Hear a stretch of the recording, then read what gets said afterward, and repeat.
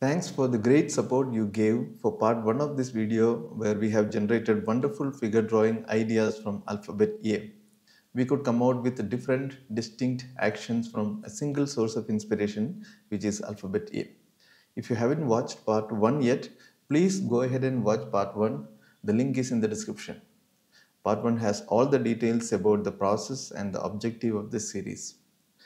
Alphabet B is a bit more challenging than alphabet A, however, that shouldn't stop us from taking the challenge. Now, if you are ready, let us explore the ideas from alphabet B. Let us draw the alphabet first. Alphabet B. Okay, so I am slowing down a little bit because while drawing itself, I am kind of started worrying about or thinking about what I can make out of it. So as discussed, let us go for the silhouette. And while making this, I am slightly thinking about what probably I can make out of it. So it doesn't seem as straightforward as we did for alphabet A. We may have to do some little bit of tweaking. So in which way we can do that? Okay, so let us make one more shape of it. Here I am thinking that these two curves of part B, they could be the chest area and the hip area of a figure. So the top one is the chest area, maybe the bottom one is the hip area. And let us, shade it and look at the shape. This could be the leg. This looks like a portion of the figure, and let us complete it by adding some symmetrical shapes on the left side also. So this is a kind of idea that I am getting from this alphabet. Okay, see, as I told, you don't have to precisely draw it as alphabet B. Alphabet B is just a source of inspiration to get some initial idea. The idea that I got from here is the two portions of B, the letter B, two kind of semicircles, and one of it looked like a portion of the chest, the other one looked like portion of the hip. And from that I have developed this idea. This is something like a girl walking far away from us, facing the back side, and we got the clarity now. So let us draw it again and then do some little bit of coloring. Okay, right. So let us pick up. Uh, Let us finish this suggestive drawing and pick up some colors. So I have used some kind of Liliac kind of a color. You can use any color. Okay, I just picked up one color. In the last part we have used green color, so I thought I will use a different color. That's it. Upper body I am always using some light color, and the lower body I use darker color. So most likely I will keep that as a pattern. The upper body with a lighter color, lower body with a darker color, and the color that I have used for the lower body is Payne's gray. So the darker colors that I am using is Payne's gray, and the lighter colors might change. Okay, so here I have used sort of lilac color. You can use lavender, blue, light green, whatever. Now this looks reasonably good to me, so I am adding little bit more exposed body part so that it adds little bit more interest.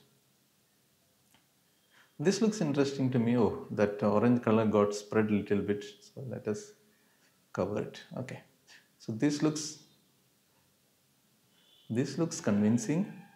Okay, do you think it is convincing? Let me know, your opinion in the comment box below. So what was your idea?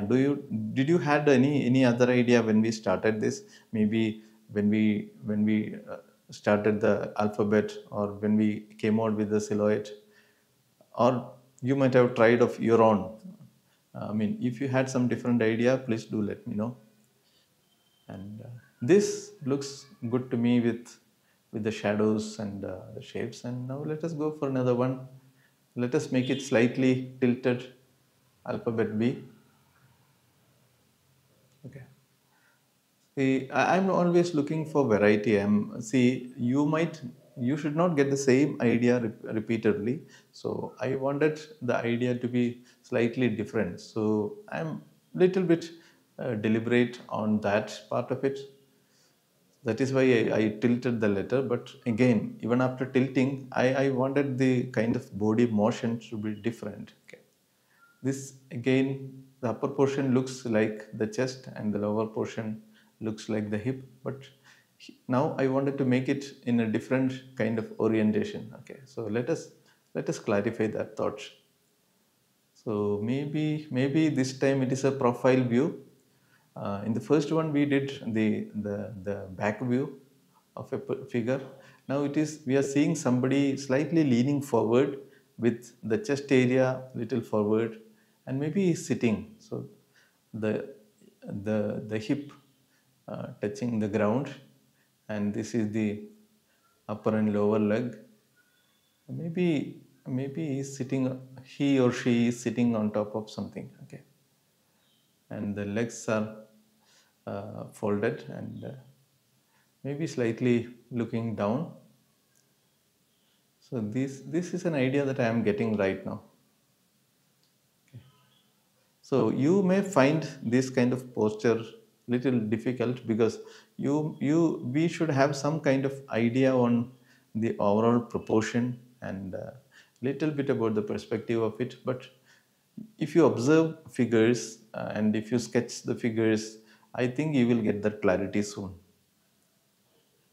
Now I'm directly painting, I'm directly drawing with the brush itself, and the brush that I'm using here is it's a kind of calligraphy brush. It's a soft, soft round brush with slightly narrow bristles. Okay. You can use any good pointed round brush, smaller size. Okay, for this, and same color scheme. I'm using the same kind of a color scheme, and as I told, he or she is sitting on top of something. I don't know what it is.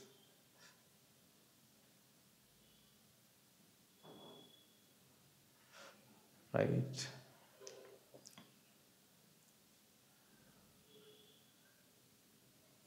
So where he's again, I'm not very sure whether I'm going to make it as a male or female.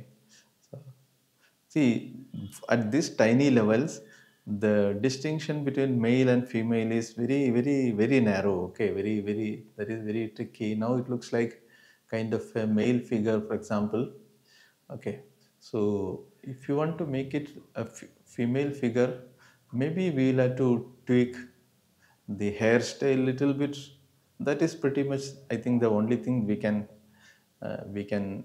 change to convert that into a female, because other features are so tiny you may not be able to, I mean, see it at this tiny level. Okay, so this looks good to me.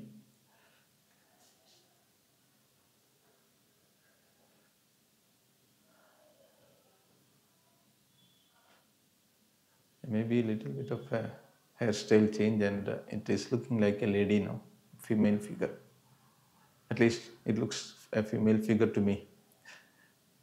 Okay, next let us go with small letters, small alphabets, and let us go with both some two different versions of the small letter B. See, you can tilt the alphabet in either way. I have tilted it in this way, but you could tilt it the other way around, backward, and the process remains same. Writing this one alphabet, and then coming out with the silhouette, then developing on based on the silhouette. Okay. Now, what is the next idea? Since it is tilted towards the right, the angle of the body movement will be towards the right. Okay, so that is something that you have to note. And the darker portion looks like a hip, and the upper portion I am converting it into the I mean the chest area as we have discussed.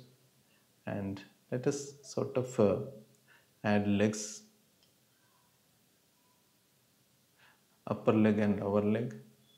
And while making the legs, okay, while adding the leg, you had to tweak, or you had to change the legs size. The size of the leg indicates movements. Okay, if both the legs, the upper leg and lower leg, if you keep both at the same proportion, same height, same length, then you may not find much of movement, because the legs, when one leg moves apart from the other, that creates moments, and that creates some kind of an action. And when the legs are moving, you will find that they have different lengths.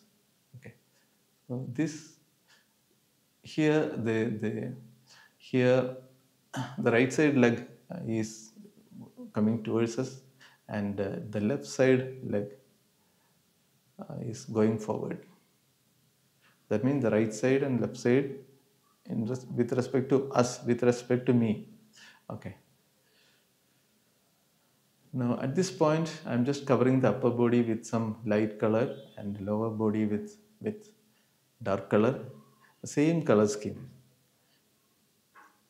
I don't want to complicate it by picking different colors. So all the complications we can avoid. We can worry or focus on the main objective, which is to come out with ideas. Okay. Now this looks okay to me.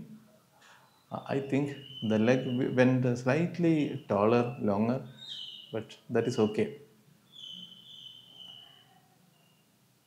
Maybe he is holding a bag, and that is justifying his body angle, the tilting. Okay, he is carrying some heavy weight on the bag, so his body is slightly tilted to keep the center of gravity and keep the balance. The orange color that I am using is picked directly from the tube without diluting much. Okay.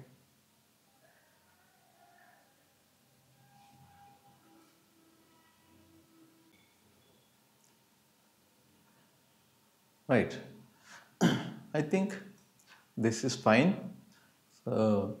See, by looking at the image, the final image, I don't think we have developed it from figure B, alphabet B, but we know the sequence, and we understand how it was developed. So, I mean, you can develop different possibilities based on your thought process at the specific point of time. Okay, if I did the same exercise at a different time, the figures would have been different, because these are ideas that comes to our mind instantaneously. This could be the silhouette for B, and let us let us convert that into a shape. Now this also looks to me, this silhouette also looks like the upper body and lower body, the chest and hip area, but the upper body looks very lean to me. This area looks very lean to me, and we may have to widen it to kind of justify the proportion. Now let us add. Actually, when I'm just moving the pencil, I mean, I'm actually thinking what I should do with what should be the shape, etc. Okay, so we have to. I'm thinking of what should be the change. Maybe we'll add a head here, and then we'll decide what to do next. This is the head portion. See, many times we may have different ideas, or we may have no ideas. We may be a little blank. So we have to maybe take a pause and then decide. Okay. Now, this looks reasonably okay to me, the upper body and the hip. Now we have to connect some leg movement to that. Now I have added some leg movement. Now the problem that I am facing is this and the previous image. They look similar kind of a pose. So what I am doing is I am slightly manipulating the hand movement so that they look different poses. I don't know really what he is doing. He is playing with some pole or something. Okay. Maybe he is trying to pull it out, or I don't know what he is doing. He is doing something, that's it. What exactly is he doing is something that we will let the viewers to decide. Okay? You can decide what he is doing. As far as the movement is convincing, the overall body movement is convincing, the proportion is convincing, I am happy with that. Okay, now this looks good to me. So we had a couple of ideas, and see, we can have, I mean, different figures based on how we write the initial letter B and what are the ideas we developed further upon. Okay, so infinite possibilities are there. You please practice it. Practicing is the key. I mean, tilt the letter, put the letter B, write the letter B in upside down. Maybe you rotate letter B 90 degrees, 45 degrees, 30 degrees. You get different ideas. You will get some poses where the figure is lying down.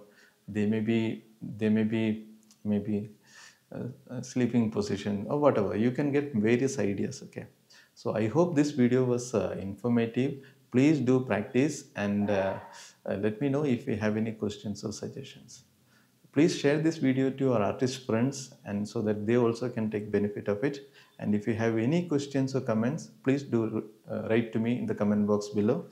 I will surely find some time and get back to you. So thank you very much once again, and we will soon see you with alphabet C in the next video. So thank you very much. Until then, goodbye. Happy painting.